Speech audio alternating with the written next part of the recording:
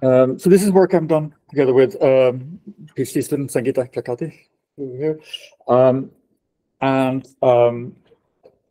We are interested in a scenario which is related to the cloud edge continuum.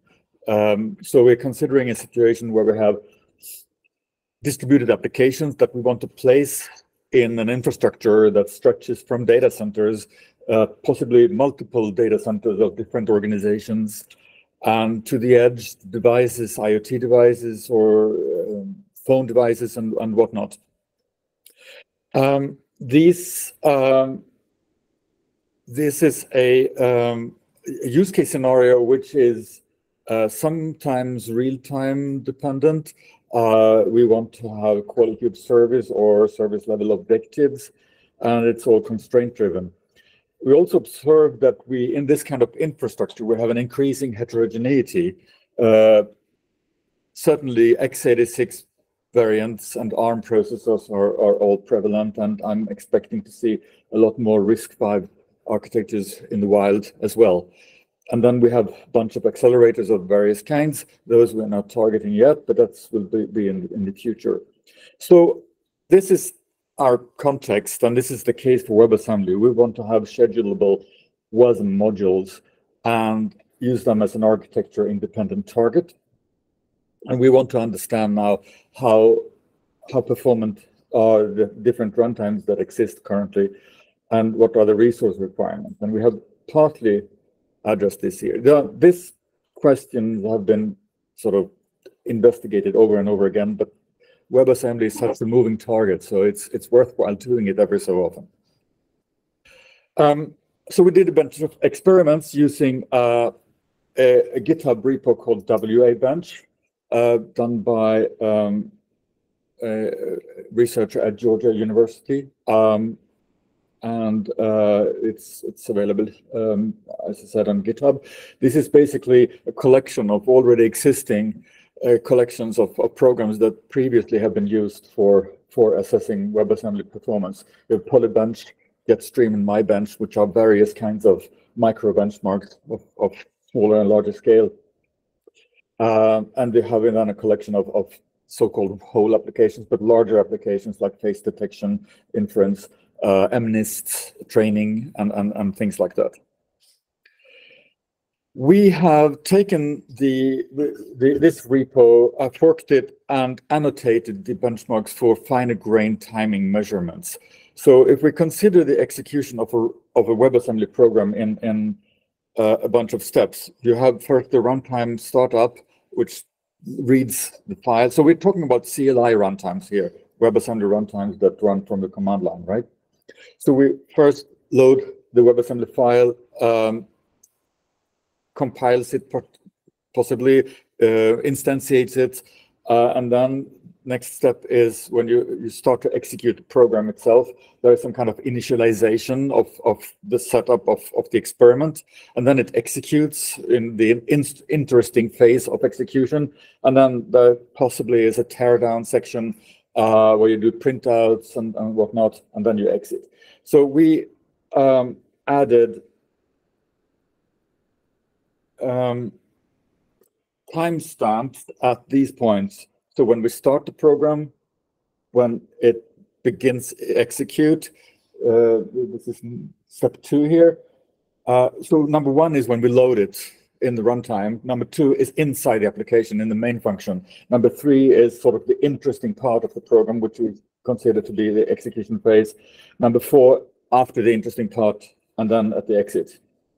So we measure these different times. And what we are reporting here today are mainly the runtime startup measure between 1 and 2, and also the relevant part of code measured between 3 and 4.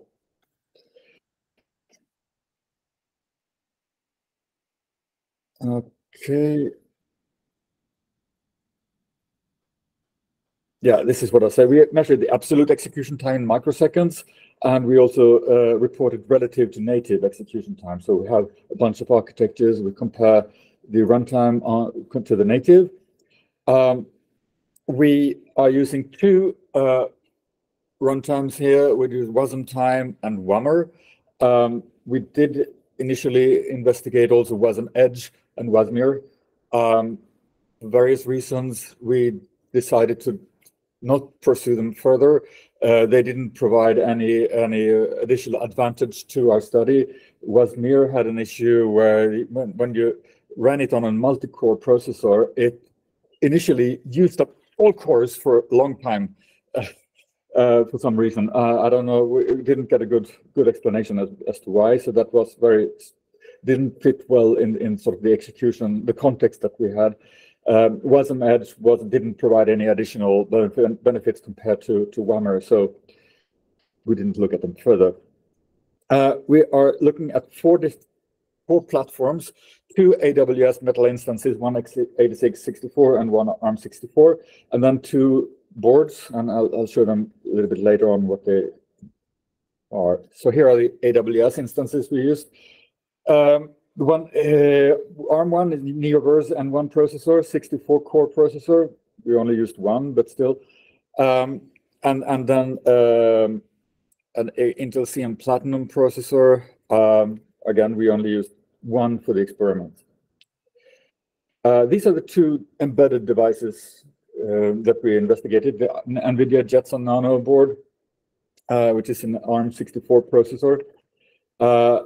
The spec is very similar to the RISC-V board, which is Star5 Division 5.2 board.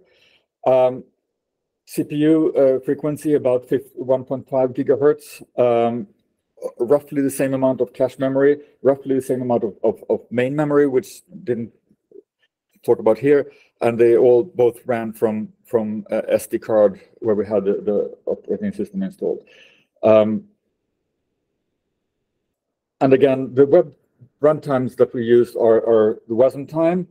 We did a fork of these 2 on 15th of September, and then annotated with some timestamp measurements just at the start of the execution when you start to load the WebAssembly program. What is interesting here is, so WasmTime is written in Rust, we compile it for the release target. When you compile it, it's roughly 37-38 megabytes size of the binary. WAMR can be configured to be compiled for different sort of running modes. So you have the classic interpreter, which is slightly less than 300 kilobytes. If you only allow that, you have the default, which contains a fast interpreter, and the ahead of time execution mode, which is slightly bigger. And then you have an LLVM-based just-in-time compiler, which brings it up to the WasmTime size or more, 50 megabytes. But they also have a fast JIT compiler, which is much smaller in size. So the runtime then becomes only 600 plus kilobytes in size. Both are bytecode aligned projects, and they are interesting because, in particular, WasmTime, because it's the bleeding edge. You have all the features and all the new things, and Wasm and Wazi features come early there. And WAMR, because it's so modular, you can compile it to adapt to the different situation you would like to have. As I said, we discontinued the study on Wasmer and WasmEdge, but there are probably new runtimes we should have a look at. Okay, before showing all the graphs I have, general methodology. We ran all benchmarks different number of repetitions depending on the execution time. The long-running programs we ran only one or three iterations, and the short-running programs at least 15 iterations, and reporting the median value. We made sure that they ran on an undisturbed machine. We did not do any CPU pinning or freezing the clock frequency, which we should have done for maximum accuracy, but we didn't really. We tried it a couple of times. It didn't see much difference in the results, so for convenience, we skipped that. Now, we have a bunch of graphs like this. Let me show you what we have here. We have all the 53 or something benchmarks, the Jetstream 2, grouped in Jetstream, MyBench, Polybench, and whole applications. What we see here are the relative execution time of the interesting part of the code. relative to native. So you have the line here, 1, which sort of represents as good as native. If it's above, it's slower. If it's below, it's faster. We have the 4 architectures. The blue one is the AWS ARM architecture. Orange is the Jetson architecture. The green is the RISC-V, and the red is the AWS x86 architecture. So we have the 2 sort of bigger server architectures at each side and the 2 embedded ones in the middle. So some observations we can see already here. One is that a significant fraction of all these benchmarks, this is for WasmTime, by the way, a significant fraction of all the execution times are close to the 1 mark, meaning that there is very little overhead compared to native execution. So you see basically all the graphs that are around here. You have many of them. There are some benchmarks where RISC-V is significantly slower, and we tried to go deeper on that, but didn't fully succeed. We have some benchmarks like this one, string search. Let's see if I can point it out here. This one is slow for all architectures. We have some, these Jacobi 1D, 2D, they seem to be relatively better for the embedded architectures than the server-based architectures, which is interesting. Yeah, those are sort of the main characteristics here. This is the same thing for the WAMR IWasm interpreter. Notice the change in scale. It's 1 to 2 magnitudes slower than WasmTime, but of course this is interpreted while WasmTime is just-in-time compiled. RISC-V is still significantly slower for some benchmarks, but interestingly enough, it's also significantly better for a few benchmarks, like down here. Well, I'll have a more deep down study on WAMR a little bit later. Okay, so what impact does it have to study just the interesting part of the program compared to the whole application, including loading time and teardown time and so on? So this is the graph when we have just the interesting part, and this is the same for the whole application. And you can infer more or less the same things, but it's more visible when we look at only the interesting part, in particular for the short-running programs. The programs to the right here, these are the whole applications. They take a long time to execute, and here the difference in sort of how it looks is not so. It looks very similar when you look at the whole application because the interesting part is so dominant, while other applications like the JPEG here. For some reason, the sort of initialization part here dominates, while this is not visible at all. Yeah. The interesting part, does that also include application running code that does its own initialization? No, so that's excluded there. Okay, so yeah. So this is only WASM execution time. Yeah, and so we deemed it to be. So these are sort of micro benchmarks that typically do some kind of setup of initializing data and stuff like that, which is not really interesting to measure on. So that we excluded. That's the difference between this graph and that one. And that you got by the annotations. Yes. Yeah. So we annotated the source code and the runtimes. So we continue with just looking at the interesting part, but it's also interesting to look at startup time. So the time from that you start, the runtime starts to execute until the main function in the benchmark starts to execute. So that includes instantiation. It also includes just-in-time compilation in case you have that, or the loading of the interpreter. So here's the WasmTime, which is just-in-time compilation. So you can see here the startup times. They are in microseconds, absolute time, log scale on the y-axis.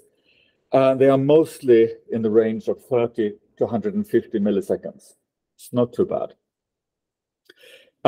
But there are some which we haven't yet been able to explain. So if you look here, graph here, you see a few for the x86 AWS server, which are very low, 1 to 2 milliseconds.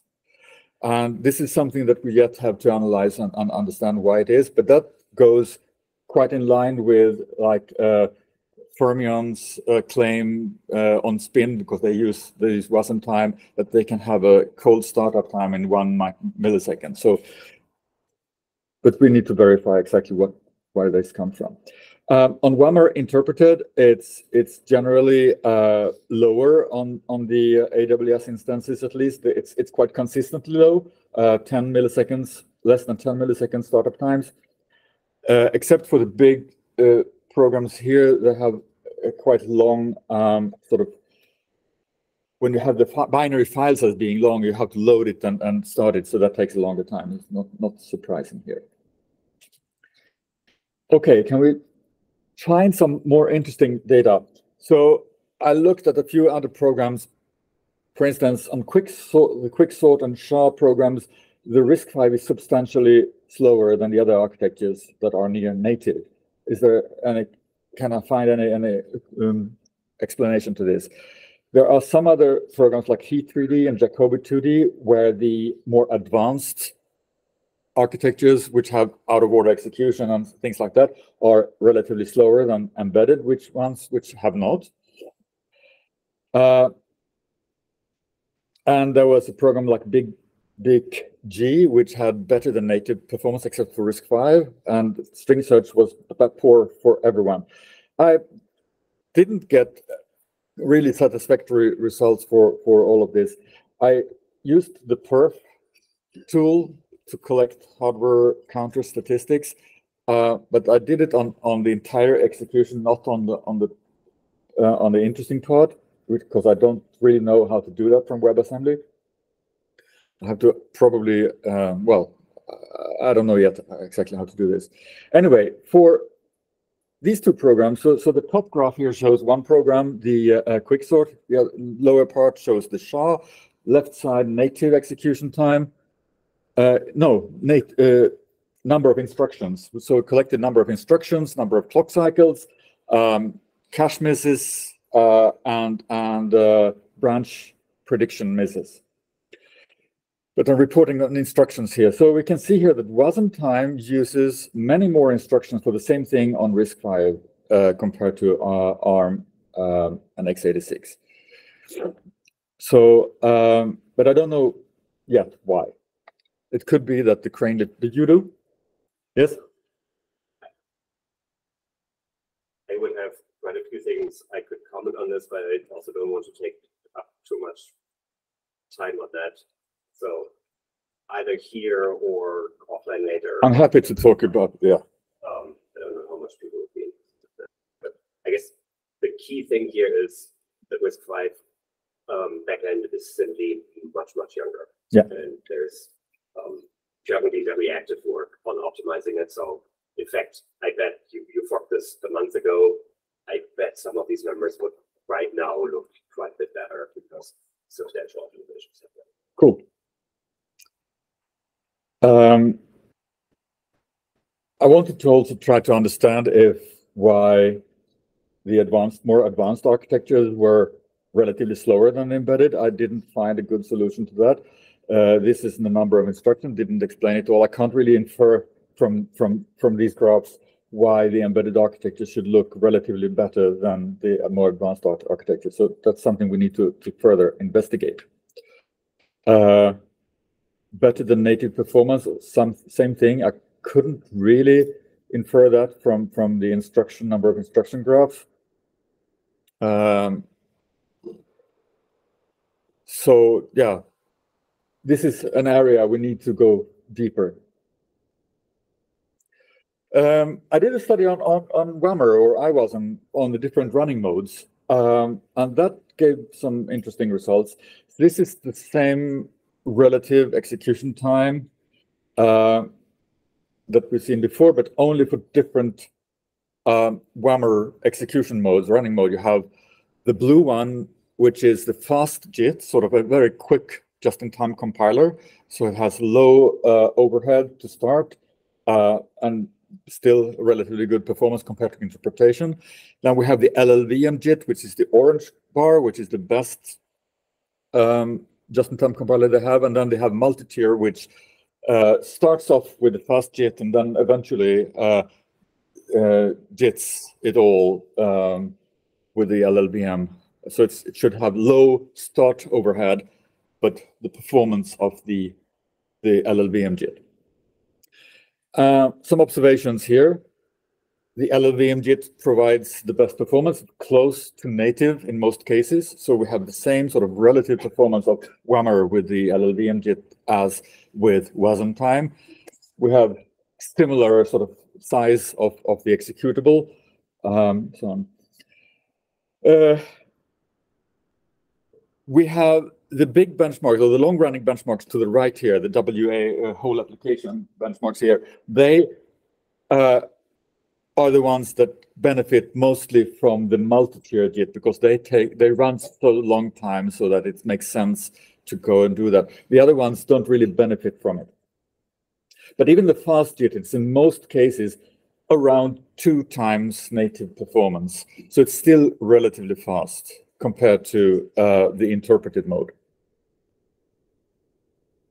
When it comes to startup times, again, the blue bar to the left is the fast JIT. Like consistently around 8 milliseconds, even except for the large binaries. And you can see here that the orange one, which is the LLVM JIT, performs several orders of magnitudes slower in terms of startup times. But when you go multi-tier, you get the benefit of both worlds for the long-running applications. You have low startup time and good performance in the long run. So to conclude here, some observations here. Performance-wise, WebAssembly is in good shape. We can get close to native execution.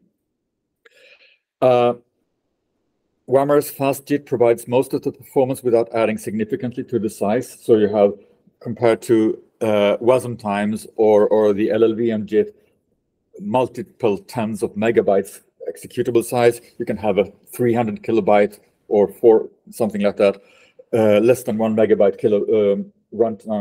executable. WasmTime is the only runtime that performs well on all architectures because the JIT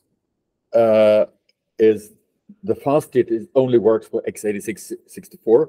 WAMR is mostly developed by Intel people, so maybe this is an explanation.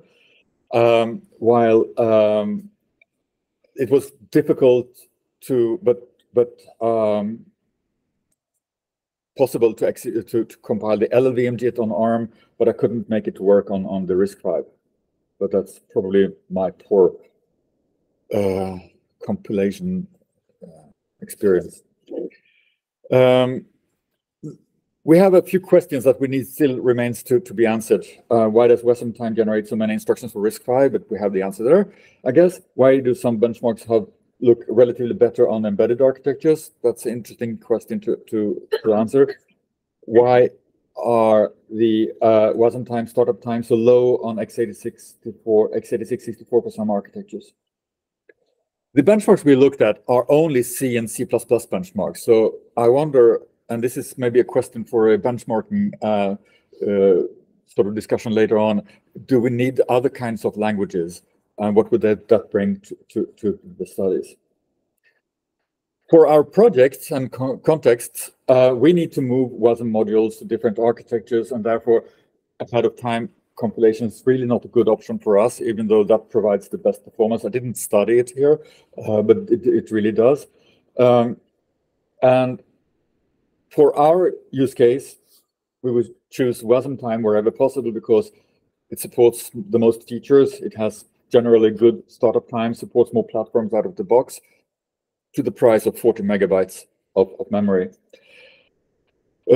Choose WAMR fast JIT on x86-64, where executable size is an issue. Choose the WAMR fast interpretation on ARM RISC-V with low memory. And with that, I thank you for the attention.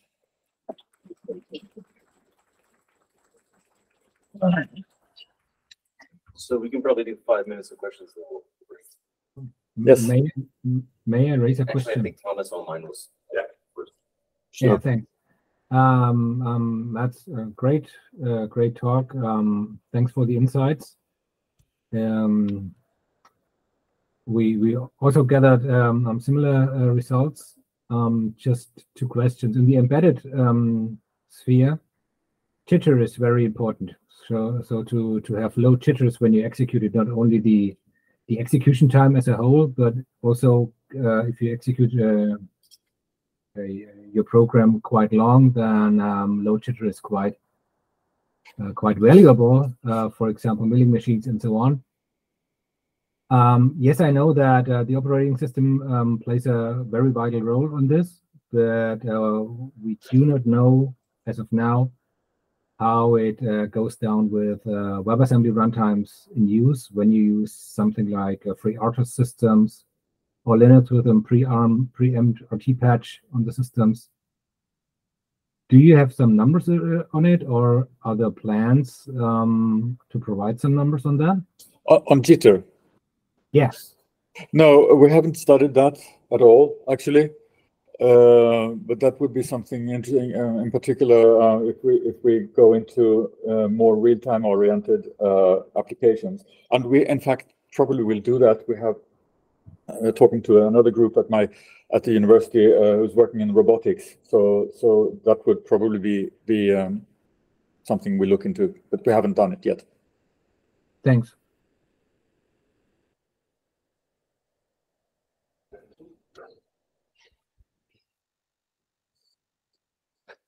First of all, this is incredibly cool work, and I'm very excited by not only the robustness of the setup and the analysis, but also some of the results, which are, some of them are expected, some of them are very unexpected. In particular, the difference between embedded and cloud instance results, that is very surprising to me, and I very much look forward to us digging into it.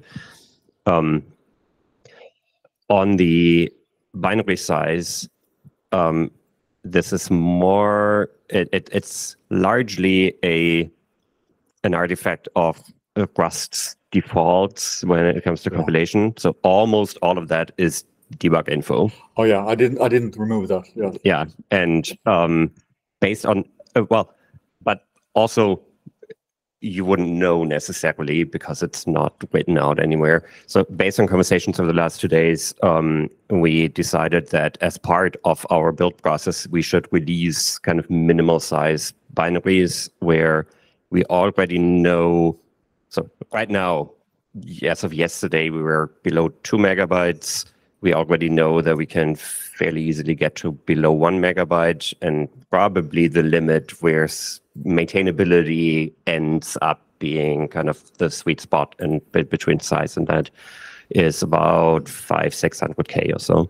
Okay, so that's comparable to WAMRs then, yeah? Yeah, exactly. And then an additional, so that's on size. An additional point that I think is very important is startup time.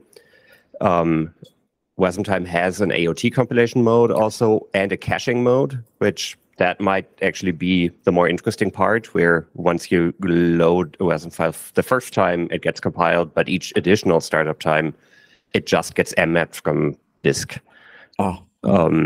Which is that by default? That in the CLI it is by default, yeah.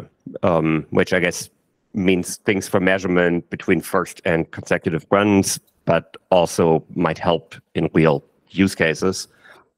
An additional point is in the cloud space, kind of naturally you have a long-running runtime process, because that's the server daemon that then actually instantiates while the process is running. I'd love to chat more about how a model like that could work in the embedded space, because in that case, startup times go down. We have the difference between creating a module with its with all its definitions, and then just creating an instance. And there, depending on exact configuration, you should see startup times between single digit and dozens of microseconds. But again, mostly this is very cool, and I look forward to digging into some of these results. Thank you. Me too. Last question. Yeah, thank you for all the in-depth analysis. Yeah, just turn it off.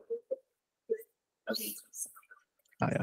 So I was wondering whether, maybe I missed it, but is the native compilation, was that using LLVM? And did you try also enabling LTO or disabling LTO? Because sometimes it can help and sometimes it can hurt. So I wonder what effect it has. This is with LLVM, with Clang, with the O3 optimization flag. Okay, but without LTO? Yeah. Okay, thanks.